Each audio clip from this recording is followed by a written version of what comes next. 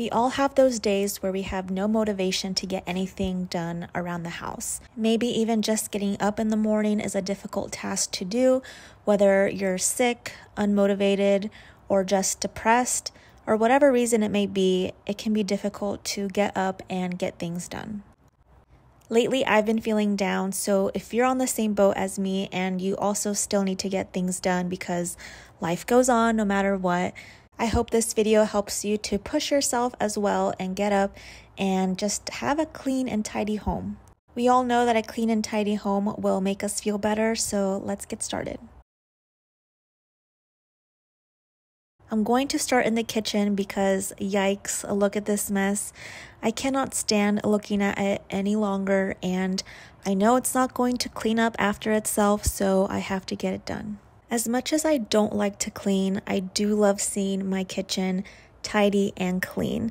Sometimes I wish I could just have someone else do it for me, but that's not the case. I'm the one that does all the cleaning around here. Even when you have your bad days, it's not going to get done itself. All I want to do is lay on the couch, cuddle with my dog, watch a really nice movie, maybe have some hot cocoa or something because it's been super cold here these days. But no, I have to get up and get things done. Today is one of these days where I'm not aiming for perfection or deep cleaning or anything like that. I'm just going to do the best that I can with the little energy that I have. I will take a break if I need to, if I'm not feeling it anymore, but even if I just give myself 5 minutes, 10 minutes to get something done in the kitchen or wherever else in my home, I know it's going to make a big difference and it's going to be good for me. At the end of it, I am going to feel better. There have been a few things on my mind that have led me to feel this way lately, and I kind of want to talk about a couple of them. The first one is money related, and our lease is actually ending in just a few weeks. So that means that our rent is going to increase if we want to stay. So normally we have about a $50 increase in our rent, but this time it's 3 times that amount, which is pretty significant, and it's just has to deal with how the market is here in the area, and there's nothing that I can do about it. I've lived here for like 7 years now, and even though I like my apartment and space, sometimes I feel like I've outgrown it a little bit, and there's definitely some things about this apartment that I don't like anymore and would like to upgrade to a new or bigger space. However, with the way the market is and inflation and all those other factors, it has become difficult for us to find a new place during these times. And if we want to stay, it's still going to be a better deal than if we move elsewhere. But still, that comes with the rent increase, which kind of sucks because with inflation and all these price increases, the thing is that my income is not rising to help cover these costs. So I just get a little bit stressed and overwhelmed thinking about that. I do have a full-time job. I do have a couple of side hustles, including this YouTube channel, but I don't make a ton of money like these other YouTubers do. And that also kind of leads me to my next topic of why I've been feeling this way, and it has to do with YouTube. I've been making YouTube videos for several years now, and by this point, I thought I would be a much bigger content creator than I currently am. I try not to compare myself to other people, especially people in my decluttering and minimalism niche, but I'm only human and I can't help myself but compare to others in my field. There are many times where I just want to completely give up and maybe move on to something else that's going to help me generate more income, because YouTube does not pay me enough to make this a part-time, let alone a full-time job. Like when I see other people that talk about the same things that I do on their YouTube channel and they're over here living off a full-time income. Don't get me wrong, I'm so happy for my peers that are doing so well and financially as well. But then I look at myself and my channel and I take a look at the things like the time spent recording a video, the time spent editing and uploading, all these other factors that go into making a YouTube video. Sometimes I wonder if it's something that I should continue pursuing. I know money is not everything, and that's why I've been sticking to this channel for so many years without making a livable wage from it, because I truly do enjoy filming videos, talking to you guys, engaging with my community, my very small community, but I still love to film and edit and upload these videos for you guys. I just wish I was getting more brand deals and sponsorships, or at least making enough from the ads revenue that makes my time and effort worth it. So those are just a couple of things on my mind. If you're a content creator, you probably can relate to this as well, where you feel like you are putting all this time and effort, but you're not really seeing the results that you are hoping for. So those are just a couple of things that have been on my mind that's been making me feel very unmotivated and depressed. In regards to finances, maybe you guys can relate as well, just with the way the economy is right now and inflation and all those things that play a factor into life. Let me know down below if you ever have felt this way, and just curious to see what your thoughts are as well. Going back to my YouTube channel, my views for the last couple of videos I've uploaded have been lower than what I'd like to see, or the average at least on my YouTube channel, and that also has been not very motivating for me to create videos on here. The videos that do well on my YouTube channel have to do with decluttering, which is something that I love to do. But as you guys know, I've been decluttering my home for years, and I have just gotten to the point where I'm not having massive decluttering sessions in my home anymore. Since I've decluttered so much, the only times that I really do declutter is seasonally now, and even then I feel like I don't have a ton of stuff to show you anymore. So that's why I began helping my parents and my family to declutter their space and their home. A lot of people will comment on my videos requesting to see the garage, and I definitely see those comments, and I have it in my mind to where I'm going to focus on going back to their garage and just even sharing an update for you guys.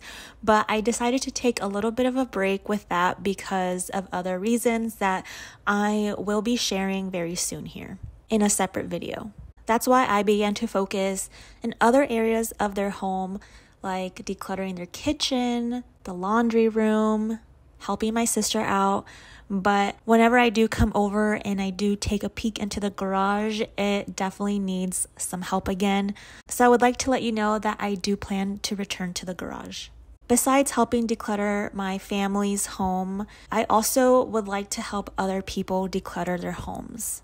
Like I said, I don't have much to declutter of my own now, so there's nothing exciting to share here, and you guys have already seen a lot of content from me decluttering my parents' house, so the next step that makes sense for me is to help other people declutter. Decluttering and organizing is something that I'm passionate about, and that's the kind of content that will be featured here on my YouTube channel moving forward. Not only because it gets me better views, but like I said, decluttering is my passion and I really enjoy doing it, and I just want to help other people too. So if you're watching this video and you or you know somebody who lives within the SoCal, Orange County area, let me know in the comments or send me an email, and maybe I can come over and help declutter your space for you. I'm looking for people and homes to feature on my YouTube channel, so you must be comfortable with sharing your space with the internet. I think that is going to be very fun and exciting, not just for my viewers, but for myself as well, just so it keeps me on my toes and I can still continue love what I'm doing. At this point in the video, my kitchen is looking so much better. The kitchen counter is clean, the dishes are washed, some are on the counter just drying. I love seeing my coffee counter nice and clean, so this makes me feel good as well. And then I'm just going to light up a candle to finish it off in the kitchen.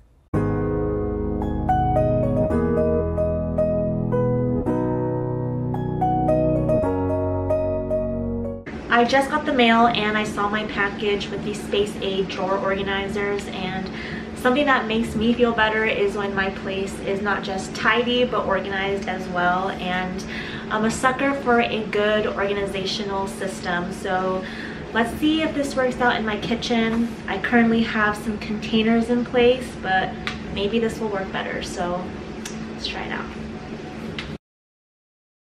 A while ago, I did a video organizing my kitchen, and I had gotten these bamboo containers for the drawers in my kitchen, and I've been using them this whole time, which have been working out great. But I've always been curious to try these drawer dividers. I've read great reviews about them. I see awesome videos of them being used. So I'm going to try it out in my kitchen, especially in this drawer where nothing's organized. And I'm looking forward to using it in this drawer here. I also still love my handheld vacuum. It's so perfect for getting into spaces like these.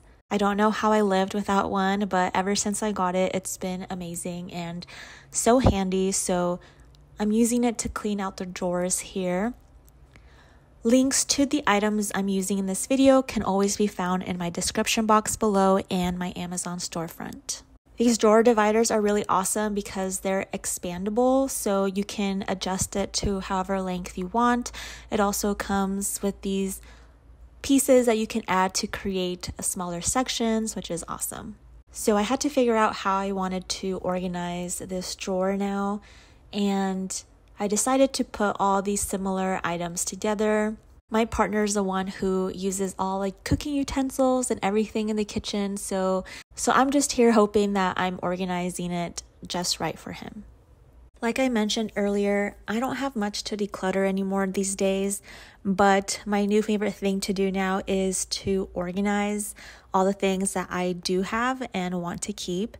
So it's been really nice now that I have everything that I want and need, and now just trying to figure out what the best organization solution is for my space. There are tons of bins and organizational systems out there, and I'm still trying to find what's going to work best for me, and I'm hoping that these new drawer dividers are going to be just right for these drawers. That's the one great thing about decluttering is once you get to that point where you're satisfied with your space, now you can do the fun part, which is organizing. This is what this drawer looks like. I've had these containers in here for a while, which are fine, but I want to see if the drawer dividers will make this a little bit better. I've been testing out different methods, different bins, different sizes, and it's been fun playing around and seeing what works for the space. Not every organizational item is going to work for everyone's space because everyone is different, but if you're interested in my favorites, again, you can find links in my Amazon storefront to my favorite items that I use.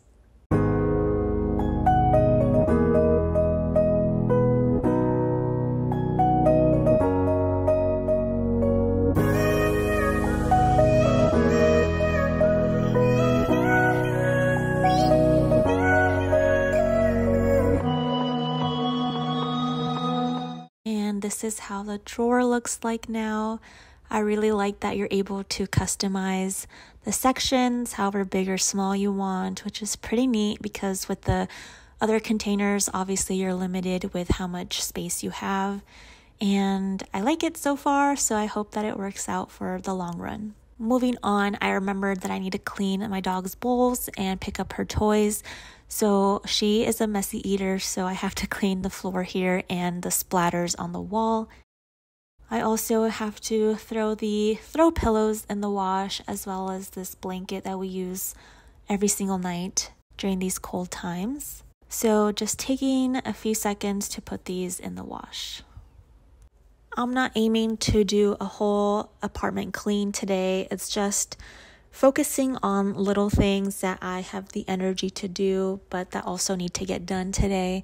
So even if it's just cleaning my dog's bowls and picking up after her and other small things that I need to wash, it all makes a difference. I also want to share some tips that can help if you're also feeling unmotivated or depressed, because it can be a challenging task, but by breaking it down into smaller, more manageable steps, it's more achievable. The first thing you want to do is set small, achievable goals. Like I just said, instead of trying to clean my entire apartment, I'm just focusing on smaller tasks. You can focus on cleaning one room or even just one area within a room. I decided that I needed to obviously tackle the kitchen, which was the biggest task to do, but that needed to be done. But there are other smaller tasks that I needed to do, like water my plants and clean after my dog. Setting a timer is also helpful for committing to cleaning for a short, specific period of time, like 10 or 15 minutes. Knowing that there's a time limit can make the task feel less overwhelming.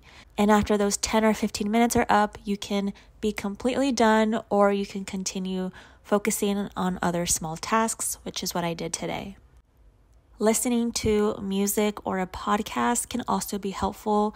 Earlier, you saw me put on my earbuds and I was listening to music that makes me happy, which was helpful when I was cleaning.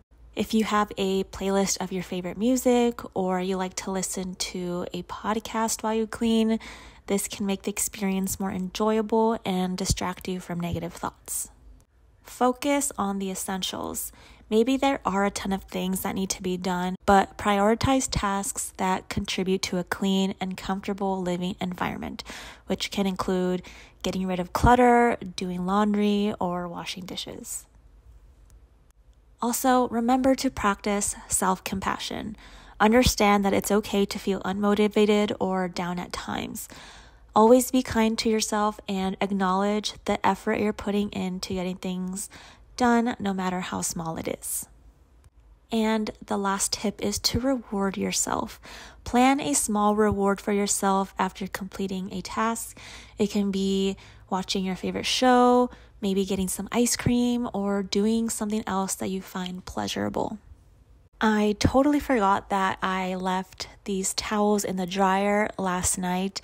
I did not have the energy to take them out and fold them then, so I have to take them out today and fold them and put them away.